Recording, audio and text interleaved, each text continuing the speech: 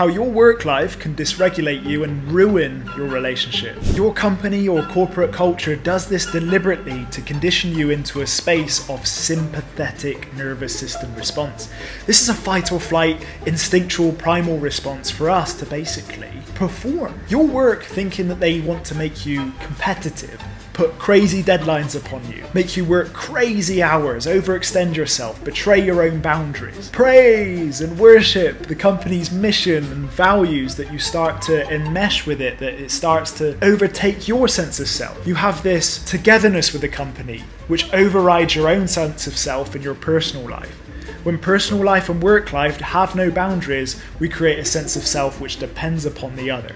This is extremely unhealthy. Imagine that dependence upon that corporate hierarchy is making you compete with one another, making you, instead of rest and digest in a parasympathetic state, instead please and seize opportunity. We become selfish, self-centered, rigid, unopen-minded. We're judged upon our performance and achievement rather than just be. Of course, this leads down a line of molding ourselves to wear personas, masks, or perform as something in a company that's not truly us. You as a woman in a very patriarchal system is likely gonna have to adapt into your wounded feminine and become more masculine, where you start to not honor your healthy feminine, which is nurturing, caring, creative, radiant. You're needing to be cold, relentless, decisive, competitive instead, just to survive. Now, The Man's Search for Meaning by Viktor Frankl is a beautiful book that basically describes this at the radical point of view, using Hitler, the SS, and the horrible situation with the Jews in the concentration camps. With the delusion of reprieve, which Viktor Frankl says,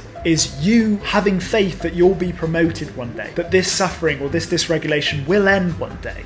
So you'll stay doing the tasks at work, you'll stay in this company culture hoping things will change. Now this is where the beautiful test, where the great human beings are made out from the weak. Do you choose to repent, or do you choose to resent? Now, the most sadistic characters and why evil exists even in our Marvel superhero movies, just in the Doctor Strange movie that recently passed, Wanda, who had lost her loved one Vision, chose to resent the planet for what she'd lost. She became this evil Scarlet Witch, which wanted to take out her own pain upon others, and so instead inflicted pain on others in order to escape her own emotional turmoil to get what she wanted. She would do anything, even if it meant the suffering of another human being. And as Frankl said, we find meaning in being curious about a new option.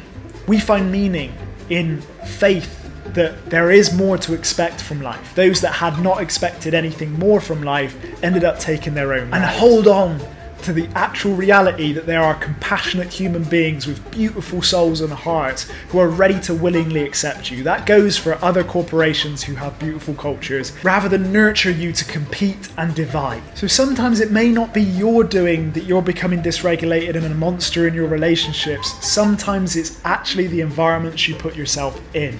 So be careful what external environments create dysregulation, this apathy, this instinctual primal dysregulation that you don't deserve to be in. Comment below if you've had any issues at work and how they spill into your relationships.